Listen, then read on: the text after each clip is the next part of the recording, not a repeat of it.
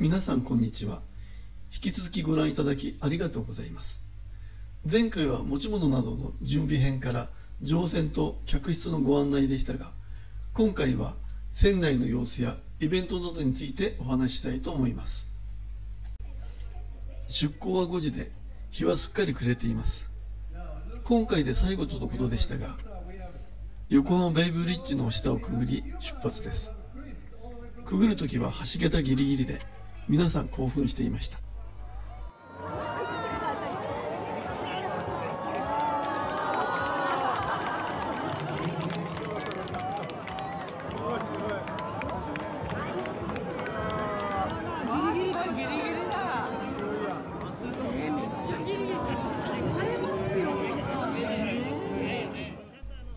いよいよクルーズが始まります。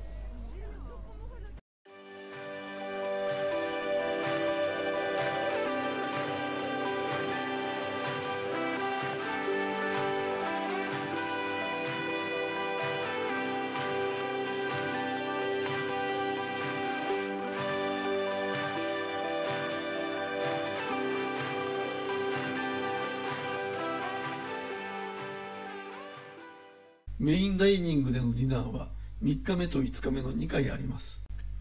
私たちのダイニングルームは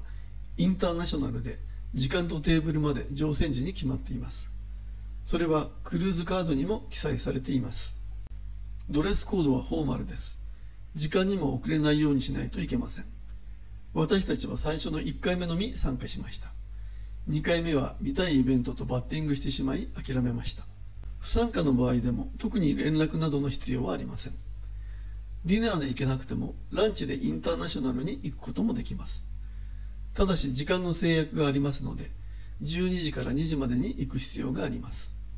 テーブルは他の乗客の人と6人ぐらいで座ります。同席の人はクルーズ16回目と6回目のご夫婦で、この方は娘さん家族と来年5月のクルーズに予約済みとのことでした。知り合いの人は自宅のリフォームが1ヶ月間かかるのでアパートを借りるの大変なので、その間クルーズ船に乗っていたそうです。実際横浜で下船の時、このまま次の観光ツアーに行く人たちの説明会をしていました。ちなみに今回のクルーズでプリンセスクルーズ最多乗船者の方は1070日だそうです。乗船回数はクルーズカードの色で分かります。1度目はブルー、2から3回目はゴールド、4から5回目はルビー、6回から15回はプラチナで、16回以上はエリートだそうです。今回は圧倒的にブルーが多かったように思います。私たちのメインダイニングはインターナショナルでしたが、他にもサボイ、ベバルディ、サンタフェスなどのダイニングがあります。事前に指定されるので他のダイニングには行けませんが、食事の内容はどこも同じです。ホライゾンコート、こちらはビュッフェスタイルで早朝から深夜までのオープンでメニューも入れ替わります。衛生管理は徹底していて、最初のうちは入場すると入り口にウェイトレスが待ち構えていて、石鹸での手洗いを誘導していました。コロナの時ももちろん徹底していたのでしょうが、感染力が勝ってしまったようです。食事は外のプールサイドのテーブルに持っていくこともできます。朝食は無料のルームサービスを利用することもできます。利用する場合は前の日の夜に備え付けの注文用紙に記入して外側のドアノブにかけておきます。片付けはルームスチュワードがしてくれます。もちろん自分で好きなものを部屋に持ってくることもできます。トライデントグリルではいろいろな焼きたてハンバーガーを選べます。注文も番号でできて楽です。7番に5番のソーセージだけをプラスなんていう注文もできます。すべてその場で調理しているのでとても美味しいです。プレーゴでは3種類のピザの中から1切れずつ注文できますが、余っていると無理やり2切れ乗せられます。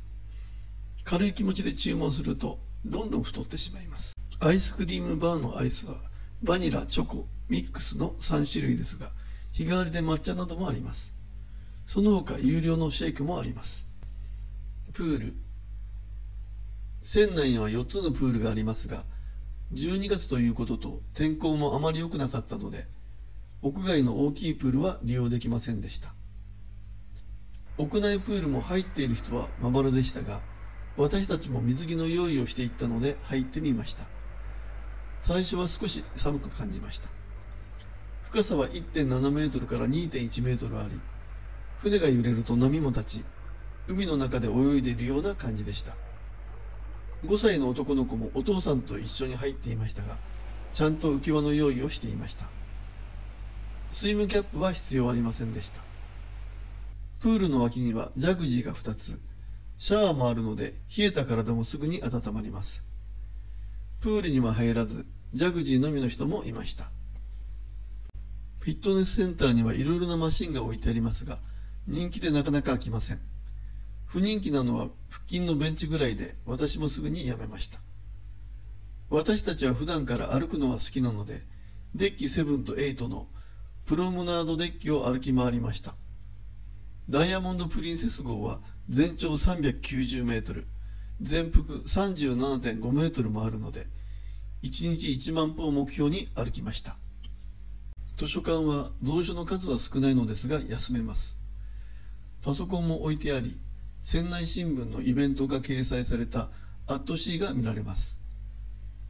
船内の無料 Wi-Fi は登録が必要ですが、船内の仲間や家族と LINE もできるので登録した方が便利です。有料 Wi-Fi はプレミアム、サーフィン、ソーシャルの3種類ですが、ソーシャルは船外との LINE ぐらいしかできません。仕方なくサーフィンに変更しましたが、1日2700円とかなり高めです。しかも接続が悪くエラーばかりです。室内ではほとんど接続できないので、デッキ4のインターネットカフェ周辺なら電波状態がいいかと思い行ってみましたが、ほとんど変わりません。船上ではインターネットを諦め、クルーズを楽しんだ方がいいと思います。泉の湯、日本発着船ということで、泉の湯というお風呂があります。こちらは人気で予約制になりますが、乗船後すぐに予約しないと入れません。一度ぐらいは入りたかったので受付に行きましたが、すでに予約でいっぱいでした。料金は大人1回15ドルで、回数券もありますが、回数券を家族で分けることはできません。時間帯により見学はできます。船内イベント。船内では絶えずイベントが行われています。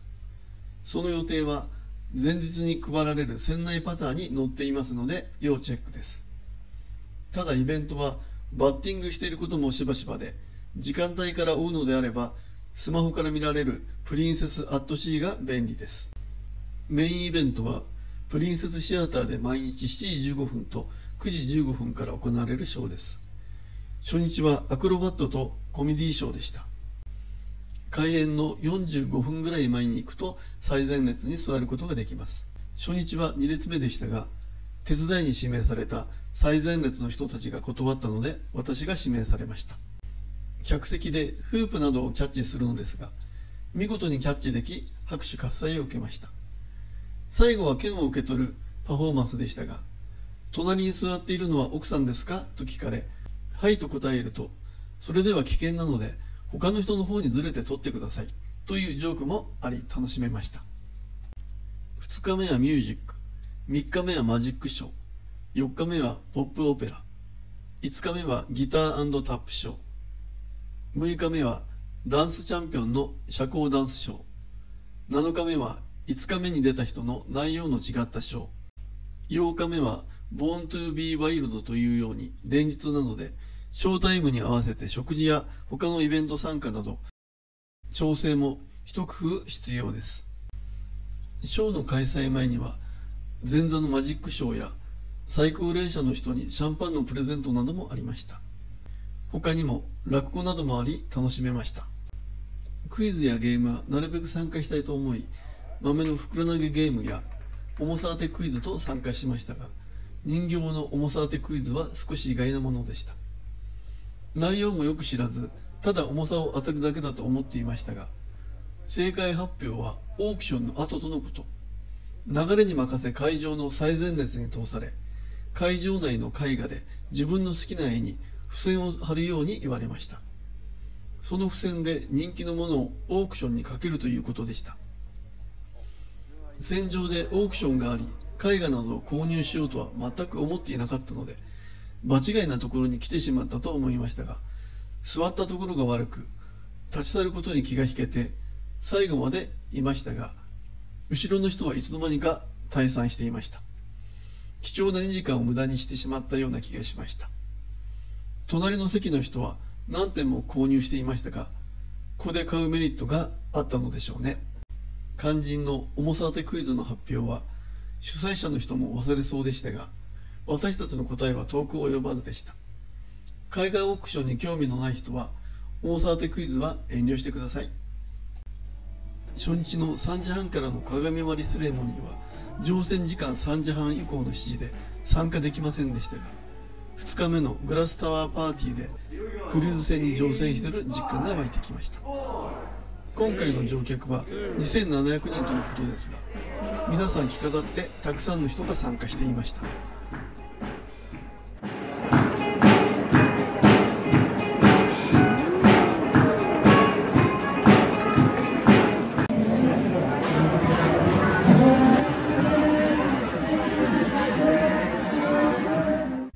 その他にもたくさんのクイズやゲーム、コーラス、英語教室、日本語教室などもありますが、イベントについては前日の夜に船内パターで確認して、タイムスケジュールは@Cで確認し、さらに毎朝室内テレビで放送されているミキコさんのモーニングショーは必見です。食事とイベントに疲れた時は、室内で映画鑑賞もできます。ムービーズ・アンダー・ザ・スターズでは、大型スクリーンで映画の上映がありますが、季節柄外で見ているのは寒いのと、他のイベントとバッティングすることも多いので、一度もそこでは見ませんでしたが、翌日には室内テレビのオンデマンドで視聴可能です。